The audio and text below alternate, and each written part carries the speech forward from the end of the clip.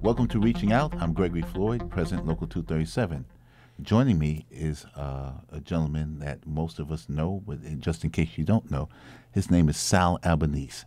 Sal is a former city councilman, and he also ran for the office of mayor in 1997. He ran against Rudolph Giuliani. He was the Democratic nominee at the time. Am I correct?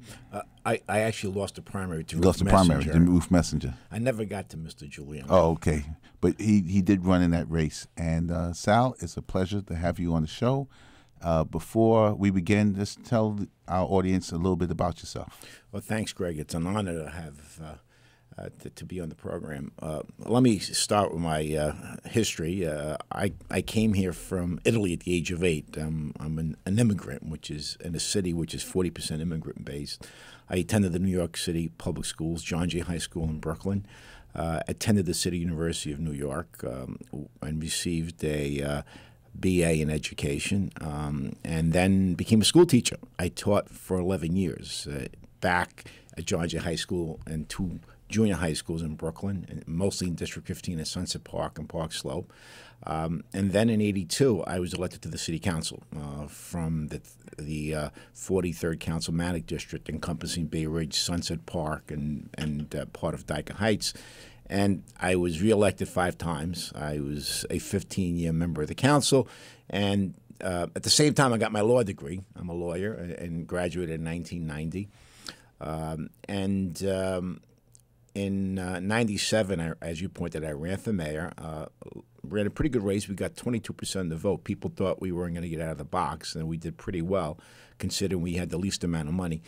And I've been in the private sector for the last 15 years. Practicing law for the first couple of years. I've been in the financial services sector for the last 9. I was a managing director at Mayoral Financial. And I think that private sector experience is important because you're not a professional politician. You're out in an area where you have to have you have to be a licensed professional to work in that arena, and it also helped me to formulate a better view of budgeting and economics and investments, which I think is important for anyone running the city of New York.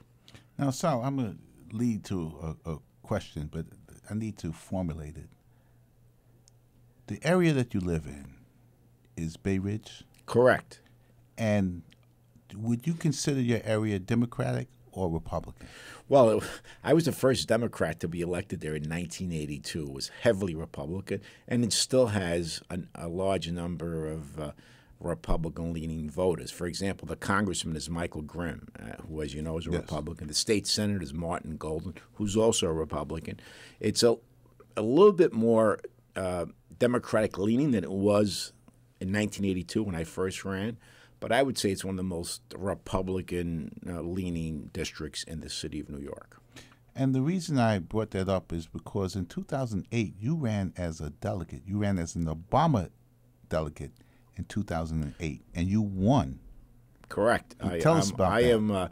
I was impressed by Barack Obama many years ago when he stood up and pronounced himself against the war in Iraq, and he just impressed me. My firm was out of Chicago. I got to meet him there as well, and I was enthralled by him and decided to run as a delegate in 2008, where virtually everyone in the city was with Hillary Clinton. And I remember people telling me, "Oh, doesn't have a chance, Sal. He's a good guy, but Hillary Clinton's going to take this going away." So I'm proud of that. I contributed a good amount of money to the campaign and did so this time around. And I think he's a great president. He's going to go down as one of our better presidents. Well, Sal, tell us about your decision to run for mayor of New York City. I mean, you had a career, and you were pretty successful in that career. What made you get off, and I don't want to say off the bench, but what brought you back into politics? I like that, off the bench. I was a baseball player, I like that line. Well, there's nothing, as you know, because you're in the arena as well, there's nothing like public service. When you're in that field, you really can make a difference in people's lives. And I did it for 15 years as a council member, 11 years as a school teacher. The private sector is great. I learned an awful lot. But at this stage of my life, I believe that I can make a difference as mayor, because that job is a job where you can have a real impact in neighborhoods and really improve the quality of life of people. So after 15 years in the private sector, I've been pretty successful there. I decided to come back and make a viable run for mayor. I feel pretty good about our chances, although we're underdogs out of the gate. They said the same thing about me in 1982 when I ran against a Republican minority leader, that I had no chance, that it was a foregone conclusion that I would lose, and we prevailed election day. So it's a long way off, 10 months away. We also have a campaign finance law in the city which allows small contributors to make a major difference in these races. There are no Mike Bloombergs who can spend $100 million. Virtually everyone is going to be participating in this campaign finance law. And you're capped as to how much money you can spend. And it's an opportunity for New Yorkers, a lot of union members who are multimillionaires, to really have an impact and really invest in a mayor that represents all New Yorkers. So I'm looking forward to a great campaign. Some people have called you a populist, but I know you take that as a compliment. Can you tell us about that? Well, populist to me means that you represent people. You don't represent a few special interest groups. That's how I got elected. I got elected to the city council with 400 volunteers. It wasn't the political machines that elected me. We had 400 people knocking on doors.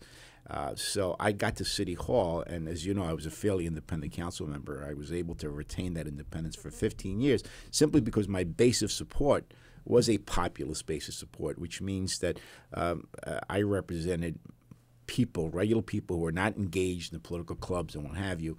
So in that regard, I think it's a badge of honor to be called a populist. I'm Gregory Floyd, President Local 237 Teamsters. We're here with Sal Albanese. He is a candidate for the office of the mayor of the city of New York. What's your platform? What are you going to run on? What are your issues? First and foremost is independence. I think that people want a mayor who's going to be able to make decisions on the merits, that he's not going to, or she's not going to be subjected to pressure from special interest groups and what have you. So I think that's essential. New Yorkers are going to be looking for that. And people say that they're independent. I lived it for 15 years. I was the only council member that didn't receive a stipend for committee chair because I was independent. So that track record, I think, is important going into the arena. The other areas I'm going to focus on is education, obviously, because I was a school teacher for 11 years. I'm the only candidate who was actually in the public schools, and I have some really strong views on how to improve the system.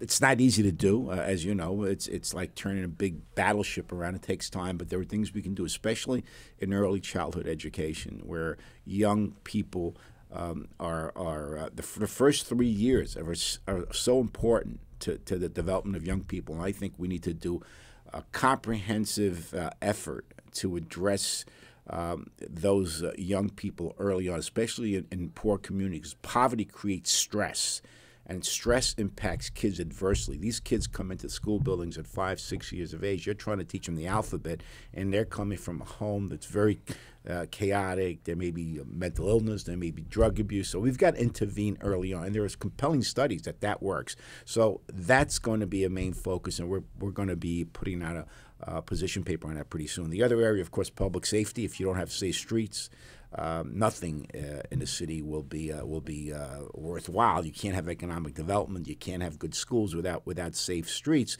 And I spent 15 years on the Public Safety Committee. I am by far the most knowledgeable member in these field of candidates when it comes to that issue. And the other area that we have to focus on is the area of infrastructure. I mean, our infrastructure is collapsing. As you know, the New York City Housing Authority, yes. is not being maintained properly. Our capital program at the MTA is a disaster. And they raised the fares 9%, by the way. The inflation rate is 2% because the state defunded the MTA. So those are the issues I want to address. Education. Of course, public safety, continues a strong public safety effort, mass transit, which includes the infrastructure development in general. I'm going to be beating the drum on that. And, of course, I want to commend the mayor on his efforts against guns. That's a major initiative that I hope to continue when I become mayor. Yeah, it looks like Washington is getting involved in that, and Joe Biden is heading up a committee, and we may have some movement in that area. No, absolutely. I saw that. Now, you've been a leader in that area yourself. I saw your article in the Chief this week when they were talking about arming security officers in our schools, which is a real bad idea. And you pointed out how silly that is. You've been listening to Reaching Out. I'm Gregory Floyd, President Local 237. Our very special guest was Sal Albanese. Sal is a former city councilman, and he is now currently running for the office of the City of New York's mayor. Thank you, Sal, for coming on Reaching Out. Thank you for having me on. Thank you.